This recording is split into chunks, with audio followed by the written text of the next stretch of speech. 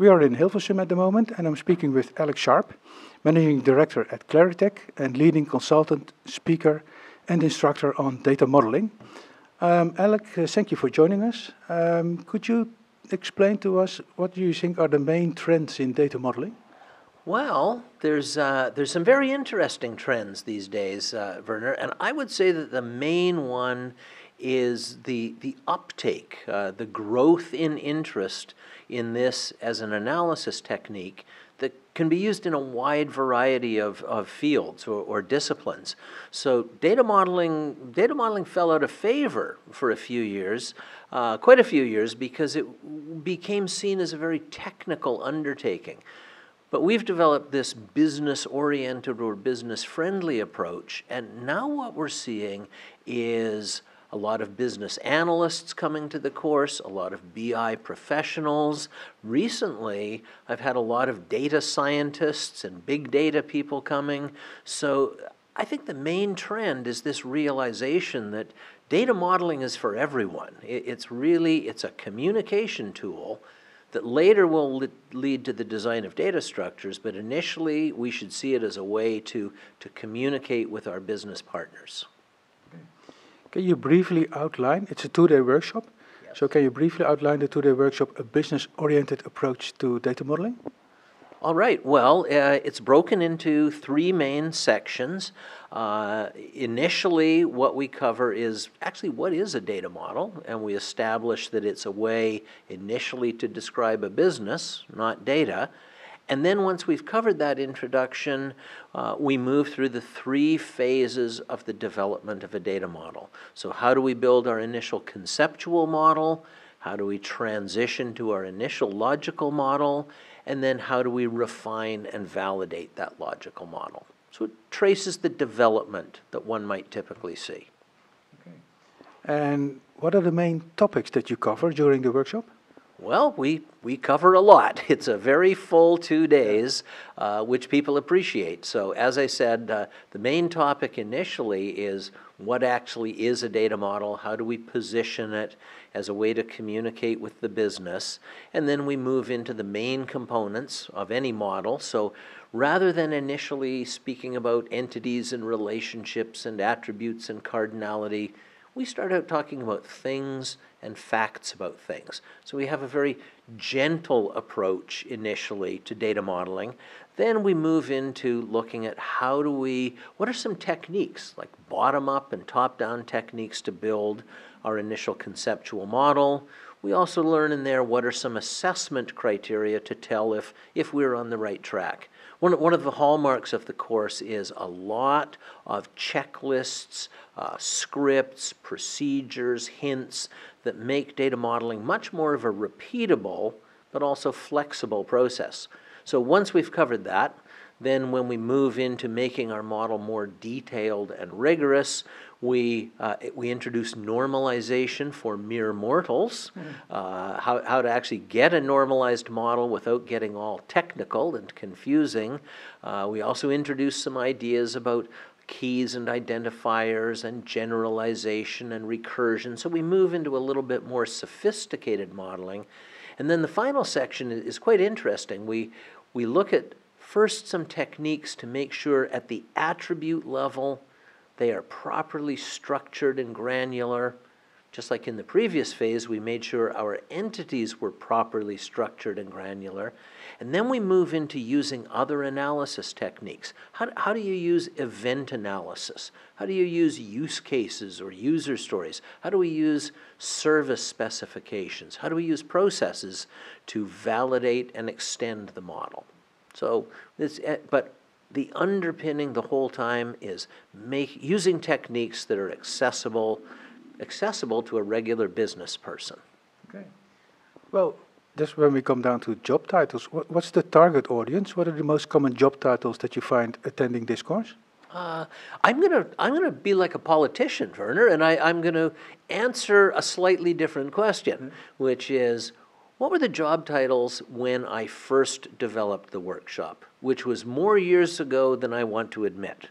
And when we first developed the workshop, I decided that what I wanted to do was build a class on data modeling that was not initially for data professionals. It wasn't for database administrators and data analysts or data administrators. It was for business analysts and project leaders. So I had a very non-technical approach. Now, as the years went by and I refined the workshop, it turned out that's what a lot of technical people wanted too.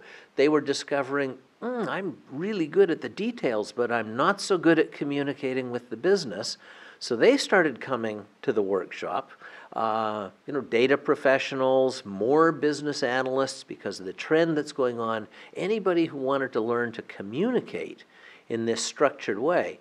And now the interesting trend to me is how many BI professionals who are used to working in analytic, dimensional models are coming, and just recently, data scientists and big data professionals. That's been very interesting. When big data appeared on the scene, we were told, you don't need to model. It's schemaless. Well, that turns out not to be quite true. When you're trying to get something out of that big data, you still need some sort of a schema. So I'm getting a much wider range now of people, including interested business people, showing up in our workshop. And having mastered the entity relationship method of data modeling, having mastered that, what are the main topics then that you cover in the sequel in advanced data modeling?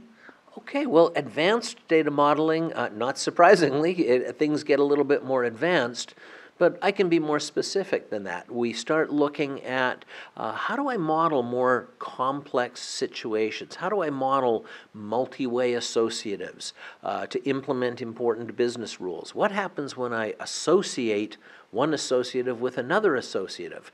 I'm getting into fourth and fifth normal form problems.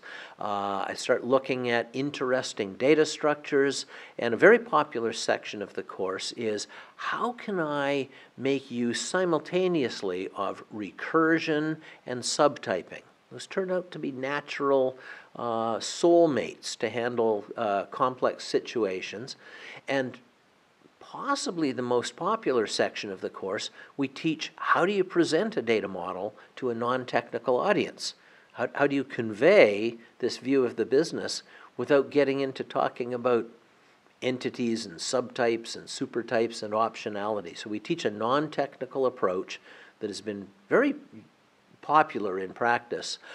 We also cover topics for the BI people, like how do you go from a well-structured ER model to a first-cut dimensional model, and we look at a lot of issues around time and history. Ever since the global financial crisis, there have been regulatory constraints on understanding how to model change and correction to data over time, and that's just scratching the surface. But that's what comes to mind right now. So it's a lot of individual topics that collectively give people the skills to deal with more complex situations, but also to communicate better. Okay. And what's the type of teaching that you use during the workshop? Anybody who has attended one of my workshops will say it is highly interactive.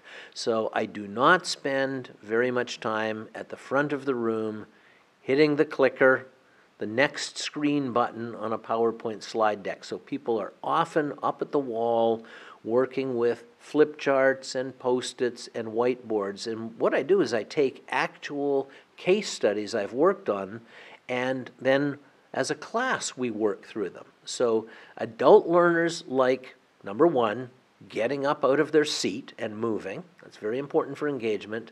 Number two, they like real life examples. Possibly the number one comment we get in the evaluations of our courses was, I appreciated the real life examples. And third, at the end of one of our workshops, there may be 30 or 40 flip charts of content around the room, and we keep going back to them to remind people of some of the basics that we've covered. So it's quite an immersive experience. I have a lot of fun. The students have a lot of fun. Okay. Well, what did I forget? Is there anything you'd like to add, perhaps? I think One topic I might like to bring up is something I've been speaking about lately in the data management circuit, which has been a surprise to me, and that is that the skills I have picked up through applying a business-friendly approach to data modeling, I'm now asked to apply them in situations I couldn't have imagined years ago. For instance, having to get a group of people to agree on what is a customer, well, I've become pretty good at facilitating groups of people. And in situations like arbitration or mergers, I'm often called in to help resolve communication issues, and I use basic data modeling techniques. So the fact that I can use this right outside of an IT discipline, and my clients were the first to recognize that, has been a very interesting development. In fact, if I can say one more thing, I've been doing a presentation recently called The Multi-Skilled Influencer, and about how our skills with data modeling and data management can be applied in very interesting ways that we might not have expected. So come to the class. You'll like it. Well, I think we've covered just about everything. Well, not everything, but most of it. Thank you very much for the interview, Alec. Well, thank you. It's a pleasure talking about my favorite topic.